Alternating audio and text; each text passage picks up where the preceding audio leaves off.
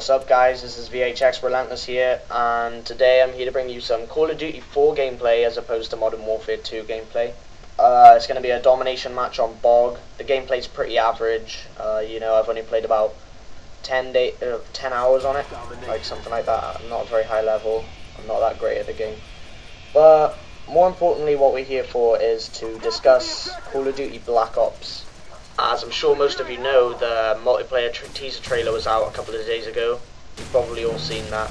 If not, you should probably go check it out. I'll probably put like a link in the description or something. Really cool, looks great so far. They haven't revealed too much, which is good. But yeah, it's got people guessing and stuff, I don't know. There are a few things that caught my eye. First of all, in the video you see this thermal camera thing. I'm not sure whether, I think it's equipment because you can pick it back up and stuff, but yeah, this thermal camera stand kind of thing, which would kind of be cool because you could put it in like bomb A and then you could go and defend bomb B or something like that if you're playing Search and Destroy. Yeah, it could be really cool. Not sure whether it's going to be good or not. Another thing you see, the ballistic knife. Yeah, the ballistic knife, Spetsnaz knife. This kind of seems like just the same as the throwing knives from Modern Warfare 2. I'm sure it would pretty much just be the same as what the throwing knives are in Modern Warfare 2. Look pretty cool, shooting knives and stuff. That'd be cool. Next thing, you see a remote control car bomb thing, which you can control. I'm assuming you can control it for a 3-kill streak. Now, it sounds overpowered for a 3-kill streak, I'm not sure, but it's kind of good to have an attacking alternative to a UAV, because in like every other game, all you have for a 3-kill streak is the UAV, so it's kind of nice to have a kill streak that you can get kills with. Hopefully it's not too overpowered. Maybe you only have like, you have a certain time limit, maybe like 5 seconds or something to control the little car. Otherwise it could be probably overpowered. I'm hoping the spawn system in Black Ops is better than in Modern Warfare 2, because it's really annoying when you're like, I don't know, say you die and then you spawn like in near exactly the same spot and just get killed again by the same guy. That's really annoying. I'm not sure what they could do to put a fix to it, but hopefully they can do something, sort something out for a spawn system. Because it's really annoying, as I said, when you just get killed over and over by maybe the same person. In the multiplayer teaser trailer you can see camos on the guns, so I'm assuming you can unlock camos similar as you can in Call of Duty 4 and Modern Warfare 2. Hopefully they'll bring back golden guns. That was cool in Cod 4. I'd like to see a return to golden guns. Customized kill streaks, I'm pretty sure are back, as I said about the RC bomb. Care package makes a return, and some kind of heat-seeking missile thing for a 5-kill streak you can see. Hopefully the kill streaks in this game aren't as overpowered as the ones in Modern Warfare 2. I mean, it's really gay when you join a domination match and there's like a chopper gunner in the sky and you're just getting spawn raped over and over by the chopper gunner. I don't know. The kill streaks wouldn't be as overpowered if people would just take a minute to take it down with cold-blooded class or whatever. Dedicated servers, there's rumours of there being dedicated servers. I'm not sure whether they're announced for the PS3 and the Xbox as of now, but they're going to be on the PC dedicated servers, so that'll be cool. That'll fix the lag problem, and it'll probably stop hacking, or I'm pretty sure it'll stop hacking. Hopefully there is less hacking in this game, because in Modern Warfare 2, like, everyone has hacked temp, and they have like all the attachments, all the titles and emblems, all the camos and stuff, and it's really annoying for someone who has done temp prestige legit like I have. So when you see people running around with like their temp prestige and they haven't even played nearly as much as you have, it's kind of a waste of time. Makes you feel like you've wasted your time. So hopefully there's not as much hacking in this game. Hopefully no hacking, but they'll probably find some way or another to hack the game so you can get stuff. I don't know. A lot of people complained in Modern Warfare 2 that grenade launchers, noob tubes, were overpowered. Now, I agree, but it was easy. All they had to do was make it so that when you're using a grenade launcher, you lose perk 1. That's an easy way to just stop grenade launchers being overpowered. They would not be as overpowered if you lose perk 1, because perk 1 has like a one-man army, scavenger, sleight of hand, all the things that make grenade launchers overpowered. So if they would have just done that, I'm sure there would have been a lot less complaining. They would have still had to deal with AT4s and RPGs, which are really gay. AT4s are a level 1 unlock in the launchers secondary weapon category. I'm not sure whether they're going to do handguns, shotguns, launchers and that, machine pistols, whatever, for secondary weapons. I think they should just take it probably back to handguns, maybe shotguns, I don't know. The Spaz 12 is going to be in Black Ops, because I'm sure it makes an appearance somewhere.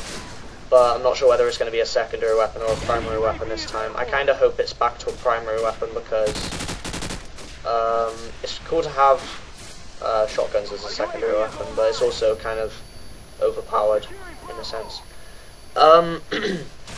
Another thing I have to criticize about Modern Warfare 2 is how all the overpowered guns you get are unlocked at such a low level. I mean, apart from the AK-47, which is a really powerful gun, at any range really, that's unlocked at level 70, but for the rest, you get like the UMP-45 at level 1 in the form of First Recon. Now that's like the most overpowered submachine gun in the game. It's like a 2 or 3 bullet kill from across the map, and like no matter what range without a silencer. Silencer makes little difference, and it just seems it's quite accurate for a submachine gun. It seems overpowered to unlock it at such a low level. Maybe if it was a high level it would be better, but you unlock all the sick guns at a really low level. Like you get the Scar H at level 8, which is a really good gun, really accurate but really powerful at the same time. And it just kind of seems like, why put it at such a low level when they could have, I mean, they have a few good guns at the later levels, but why have the F2000 as a 61 unlock? There's no point, it's not that good. It should have been a lower level, and then they should have stuck the AK-47, ACR, UMP and stuff like that up at a higher level, and then kept the not so great guns at a lower level. Also you get like the AT4s and stuff at a really low level. The Spaz 12, which is probably the best shotgun in the game, is a level 1, and it just seems like they should be a higher level. I don't know.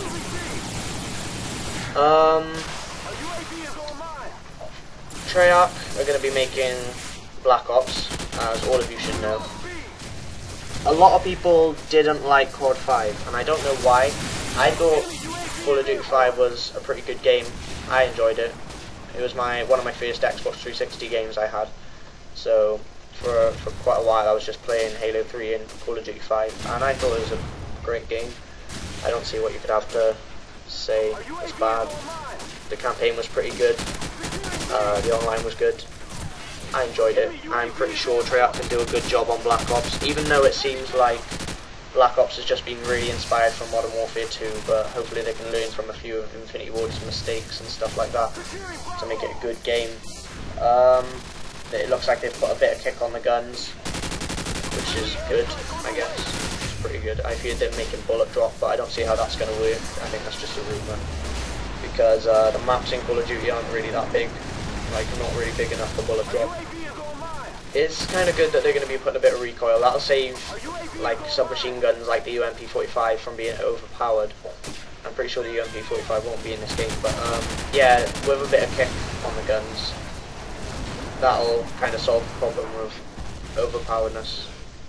But I don't know, you always get that overpowered submachine gun like the MP40, MP5, UMP and stuff like that, so hopefully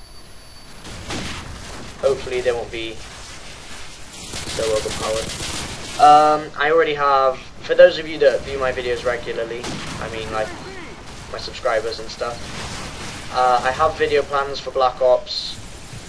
Because I'm getting it release date, I've pre-ordered it already. I'll be getting it first day, or maybe a day early, I'm not sure. But first day, no matter what day I get it, I'll be recording my gameplay I have plans what to do, gun reviews, montages, whatever. But yeah, I do have plans already, and I just can't wait really to start recording. Recording is going to be a lot easier in Black Ops, right? This is probably what's got me most excited. The theatre mode. At the end of the multiplayer teaser trailer, you can see he's kind of like flicking through his clip at the start. It kind of seems like the Halo 3 theatre mode. You have like first person, third person.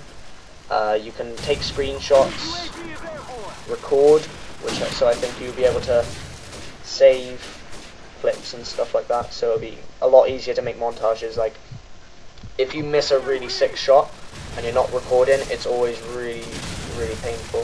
So with this new thing, this new theatre mode kind of thing, it'll be a lot easier for people like me to record stuff, because you won't have to be recording every game, because if you miss it, you can always just go into theatre mode and record the clip from there instead of just recording it on the game, which I think is a really good idea. I've been wanting them to do that ever since I got my Dazzle.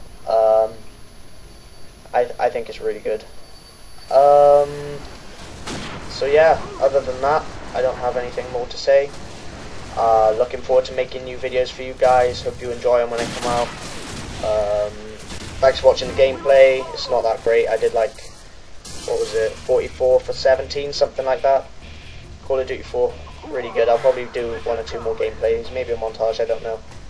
I'm only borrowing this game off my friend for a little while, so I'm not sure what's going to happen. So anyway, thanks for watching. Comment, rate, subscribe, and I'll be looking forward to seeing you in Black Ops and in my next videos that I do. Thanks.